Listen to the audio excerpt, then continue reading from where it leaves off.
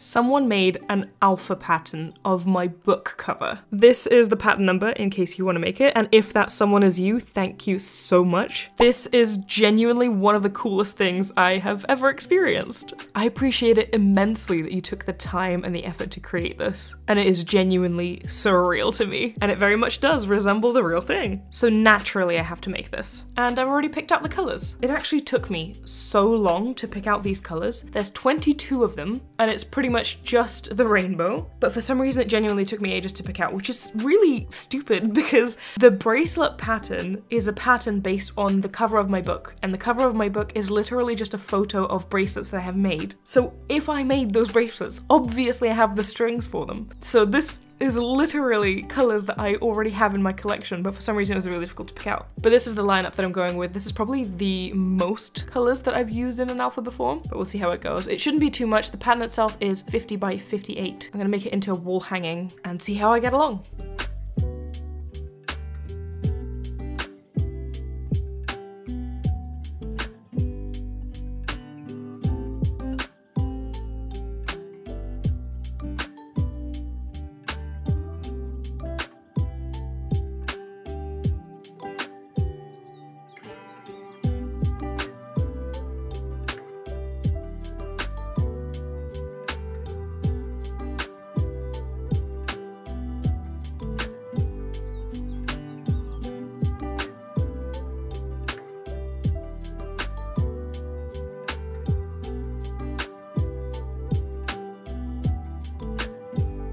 My goodness, this is taking ages. I don't know why I thought that this was going to be easier than it is. Size-wise, it's not too bad. Like 50 by 58 is not a bad size. Like I've made bigger things than this, honestly, with less effort. But because there's a million colors per row, specifically in the beginning here, it's so difficult to make. All of the color changes and all of the switches and all of the like bringing new colors in, especially when strings run out. Oh my god. I just cleaned up the back of this.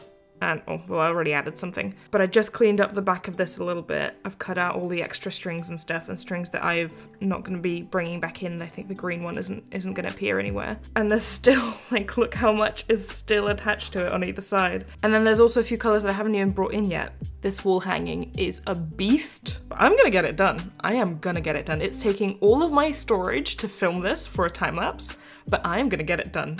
Mark my words. Also cute new nails. This isn't the best lighting for them, but under certain lighting they sparkle so beautifully. I love them. All right, let's get back to it.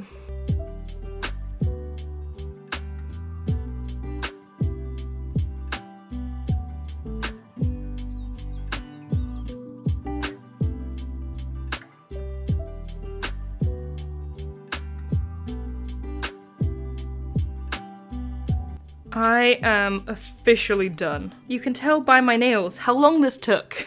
This took ages! And I was making it pretty consistently too. I think in total, now that I've put the footage together, it is 12 hours. And that's close to the longest I've ever spent on a single project. I think my wall hanging of Luffy took a longer time, just because it was bigger, but this took forever.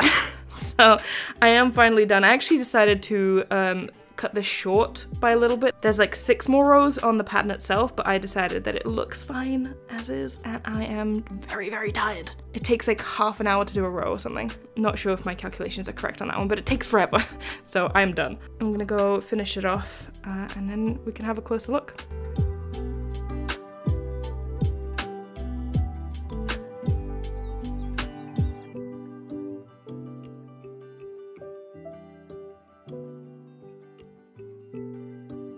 I've already cleaned up the back. I actually cut through a bunch of strings here. There were a lot of strings that were dragging across, and I cut through and I trimmed them because they were really annoying me, and they were also sort of tightening the bracelet, well, the wall hanging. So I cut them up and then I sort of stretched it out so it is nice and straight on the sides. But this has been on my desk for a solid couple of weeks, so I am very excited to be taking this off. Ah, there we go.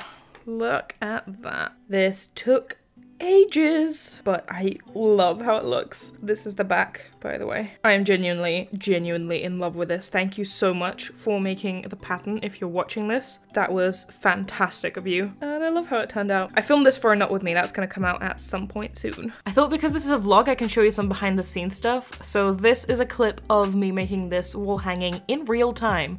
I feel like because I film a lot for Not With Me's, it doesn't really display the true knotting speed, and unless you're like watching me knot in a live stream, which I haven't done one of those in a while, you don't really know or see how I knot in real time, so you might be sort of having a false idea of how fast I actually knot. So this is a clip of me knotting it in real time, and seeing this, I feel like you can understand why it took me 12 hours to do this. But in addition to that, one cool thing that I really enjoyed doing whenever I'm doing Not With Me's is because obviously I'm filming it for a time lapse. I make my time lapses for the videos themselves anywhere between like 10 to 20 minutes long, depending on how much I have to say that day, I guess, for the voiceover, and also just like the length of the bracelet itself. But what I really like to do is speed it up to be like a minute or less, and in this clip you're gonna see it for 20 seconds. So let's watch this entire bracelet be created in 20 seconds. A little bit of a spoiler for the Not With Me, but I trust that you will watch that anyway if you feel like it. If not, that's also fine. So let's watch that first, and then we're gonna talk about some other cool things that I've been doing.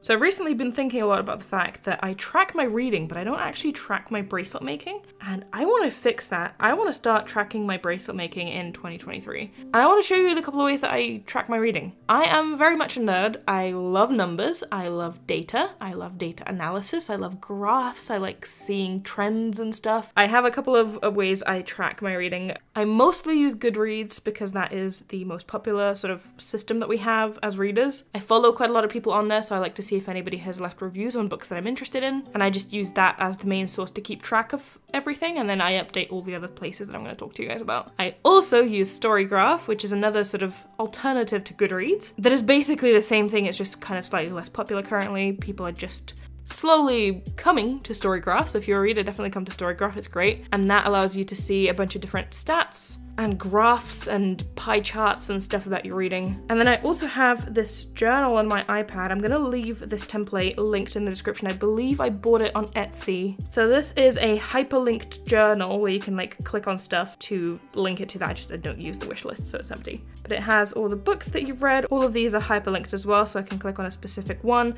and it'll take me to the review page for it. I typically write reviews. I haven't written a review for this yet, but I like this quite a lot. And this is on the GoodNotes app as well, so it's a PDF that someone created. I imported it into GoodNotes, and I then use that PDF to write on, basically. And finally, there's this massive sheet that I created that I now realize is flickering, so I do apologize for that. This is a Google Sheets sheet that I created myself to track all the stuff that I am interested in. We've obviously got the title and the author, and then whether or not this book is part of a series, what genre it is, whether or not it has romance in it. I categorize that by if I am reading the book for the romance. In that case, I mark it as yes. If I'm reading it for the fantasy elements or the sci-fi elements or the mystery elements, but it does have elements of romance as well, I'll mark it as some, and then if it doesn't, I'll mark it as no. Age category, adult or young adult, is mostly what I read. I'm trying to read more adult now. As you can see, the beginning of the year was very young adult heavy. What date it was published, what rating I gave it, what date I started and finished it, how long it took me to read that without counting the day I started. So if I started on like Wednesday, finished it on Thursday, I count that as one day, because I usually start like at the end of the day and then I finish it less than 24 hours later. Anyway, then I like to look up the word count of the book. I look that up online. Then I work out what the average reading speed for that was, what format I read it in, so whether it was audio, digital, paperback. It's quite audio heavy at the beginning of the year as well. Then I look at the number of pages, average reading speed per pages, and whether or not I own that book or not, or if I want to buy it. And then I look at a bunch of different stuff here. I'm still working on the stuff that I want to be represented here. As I'm filming this, I actually now realize that I don't have a thing to calculate what's my like preferred format, which is basically like if I read more audio, digital, paperback. Paperback definitely wins, but I am curious. I need to create that pie chart. There's no charts yet. I am just sort of in the process of figuring out how to want to use this sheet, so it's just like numbers for now. I've got the total word count, total page count, and then the average and median for both reading time and page count, average and median reading speed in words and in pages per day. Then we've got all the different genres, so how many of the books that I've read were fantasy, how many were mystery, how many were contemporary, how many were books in series, how many had romance in it, how many were adult books, as in not young adult, because I'm trying to get away from that, that's kind of a goal for me. Then the longest book I read, the shortest book I read, and the fastest read. Anyway, I'm having a great time with this, so I decided to create my own little sheet for bracelets, and I'm gonna start using that from next year. I would start using it from right now, but I am leaving to go to see my sister in like a couple of days, and I know that I'm not gonna be making any bracelets while I'm there, and I'm returning in like beginning of Jan, so I'm probably not gonna be making any bracelets until January anyway. I went ahead and I separated normal and alpha bracelets for now, and then the columns are kind of the same. We've got the date started, date finished, knotting time, so how long it took me to make that bracelet. Then for alphas, I'm counting base and rows, and then the number of knots in the bracelet, which is basically just like base multiplied by rows. How many colors it was, whether or not I made this for a video or was it just for fun, whether or not I've posted an Instagram post for it as well.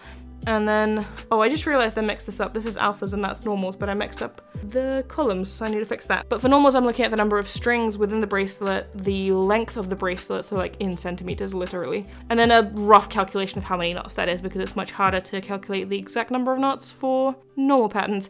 Then again, I look at colors and video and Instagram. Anyway, I look forward to starting to use that next year. And last but not least, let's talk books. I read 6 books since we last talked. Empire of Storms, Tower of Dawn. I listened to these in tandem. If you're familiar with the Throne of Glass series, these are what, book 5 and 6, and they happen on the same timeline. And there's a list that people have compiled online that kind of tells you which chapters to read in which order to be able to follow the story on a single timeline. So basically you're reading these 2 books at the same time as one story. So that's how I did it. I do recommend doing that. I think that was a really great way to read these books, because this one ends on a cliffhanger and this one's kind of like the main book, whereas this one's kind of like the side book. Some people think skipping this one. If you're a fan of the series, I recommend you don't, because it does actually have quite a bit of good stuff in there. I did not end up being a fan of the series, spoilers on that front. I think reading it in tandem makes a lot of sense, and I do enjoy the fact that I did that. I actually did quite like both of these books. Like, 3.5, 4 stars, whatever. They were enjoyable. This beast, however, this 1,000-paged monstrosity was not enjoyable to me in the slightest. In fact, I disliked it so much, I questioned why I even read this series at all. And honestly, I really probably should have stopped reading this series after like book 2. I liked book 2. Book 1 was cringy, but it was also very childish, and it was written when the author was like 16 years old, so it was not meant to be anything but like a very childish young adult novel. Book 2 was great because it was fun and vibes, we were just kind of hanging out with the characters and vibing. It was fun. It went downhill from there though, and everyone says that like, oh, it gets better, like book 3, book 4, book 5, it continuously gets better. The writing gets better, the world gets better, the characters, everything gets better, and I held out hope for it because I really enjoyed the other series that she wrote. I mean, really is a strong word. I recognize that it's not the best piece of literature, but I did enjoy the ACOTAR series. It was fun. No, I couldn't do it. It did not, in fact, get better for me as the books went on. In fact, it probably got worse. I found the writing to be incredibly cringe.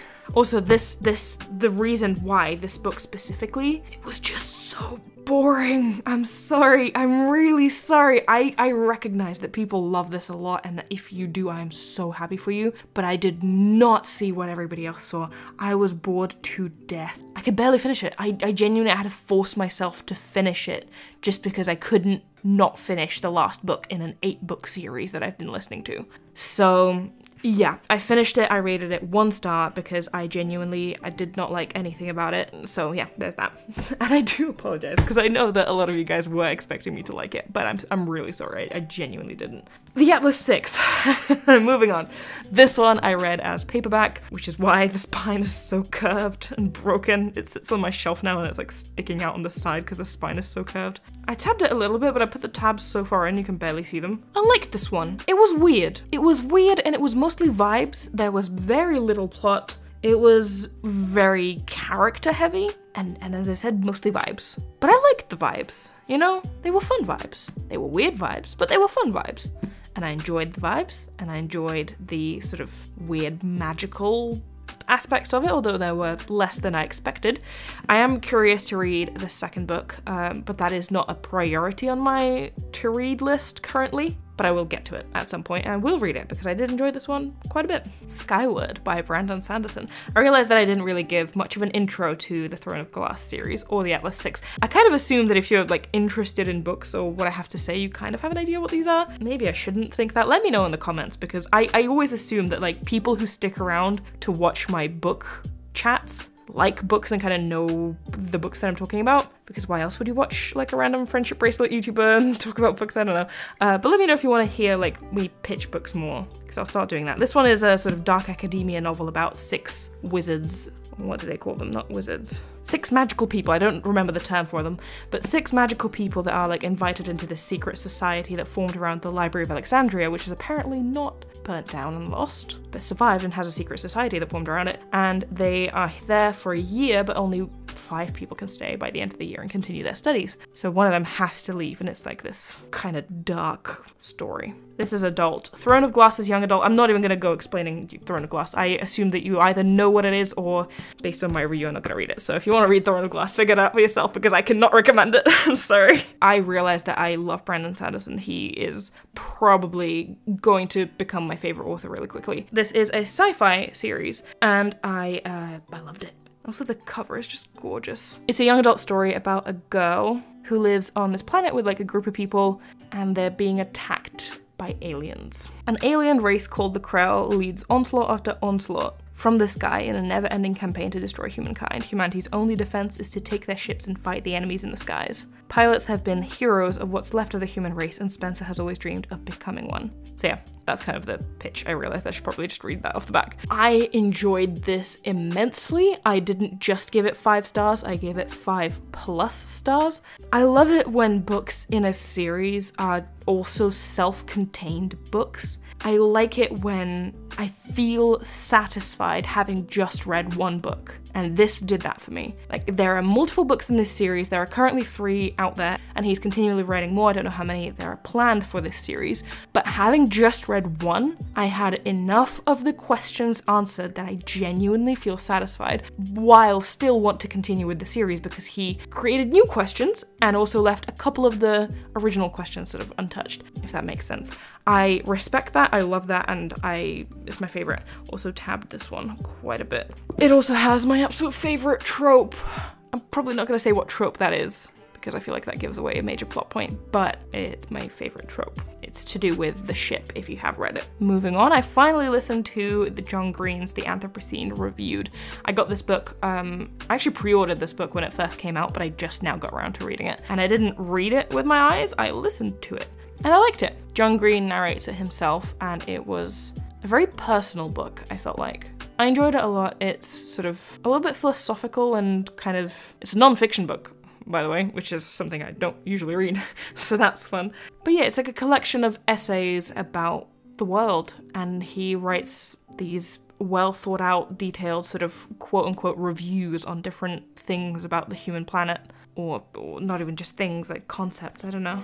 Like there's a review on Monopoly, the game, Super Mario Kart as well, Whispering, The Plague, Sycamore Trees, the Notes app. I enjoyed this. I really did enjoy this. Anyway, those are all the books I read since we last spoke. Probably gonna have a nice stack for next time as well. I'm currently at 56 books of my 30 book goal for the year, so going well. I thought maybe I could make it to 60, but I've only got like 10 days left of the year, and I'm probably not gonna make it to 60 because I'm currently reading a 400,000 word fan fiction that I will probably finish by the end of the year, but that leaves little room for anything else because that's like, what, 4 books in one? Yeah, remember in an earlier vlog earlier this year, I was complaining about how I got this like book series The Throne of Glass, and I got them in the original covers, and then the new covers were announced, and I thought that the new covers were so much prettier. I still stand by it. I absolutely hate these covers. I think they're horrible. Sorry if I'm offending anyone, but I genuinely don't like them. And I was like, oh, what do? I really want the new covers. Yeah, I really dislike this series so much that I don't care about the new covers anymore.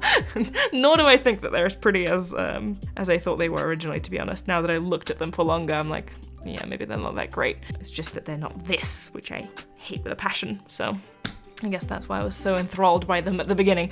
But yeah, I don't care about the new covers anymore because I don't care about these books anymore. I'm still gonna keep them, I'm still gonna have them because I am also a collector. I'm not just a reader. I feel like buying books, reading books, and organizing your bookshelves are like 3 separate hobbies. So yeah. Anyway, thank you for listening. And please do answer my earlier question in the comments of like, should I be telling you what the books that I'm talking about are actually about? I feel like I should be. Like, I'm not a booktuber, you know what I mean? Like, I don't know how to do these things, so let me know what you want from these, like, mini book updates, I guess. I just enjoy talking about books, and I know that I can't really fit that into any other video because nobody cares about books on this channel other than me. So I put them in vlogs because these are sort of, you know, we chat. I feel like some of you guys do stick around for vlogs, they're very chill. And with my vlogs, I'm not sort of trying to get views or anything, I'm just trying to vibe. So yeah, but do let me know what you want so that we can vibe better together next time, I guess. Anyway, this is already a very long vlog. Have a happy holiday season, everyone, whatever it is that you celebrate. And I will see you next year. I think my next vlog is gonna be next year. Probably not gonna vlog on my trip, but we shall see. Likely not. I doubt that you want to see my baby niece. Not that I can post her anyway, because we're not showing her face online. Anyway, sorry, I'm rambling. It's late, I need to go to bed. Thank you so much for watching. I really appreciate it. I hope you enjoyed today's video. Special shout out to my patrons, of course. My patrons help me run this channel, genuinely. So thank you so much to my patrons. And if you also want to become a patron, there is a link in the description to do that, to support the work that I do on this channel. There's more tutorials coming next year. I have a bunch planned, I just haven't actually filmed any currently, so there won't be any for the upcoming couple of weeks, but in January there will be. My book is out, The Beginner's Guide to Friendship Bracelets, which is a collection of photo tutorials for beginners. I need to remember to mention that every time, because otherwise you won't know it exists. That exists! You can buy that, there's a purchase link in the description if you want to. It is a worldwide shipping, so you can get it anywhere. Anyway, thank you so much for watching, I hope you enjoyed today's video, and I will see you in my next one. Bye!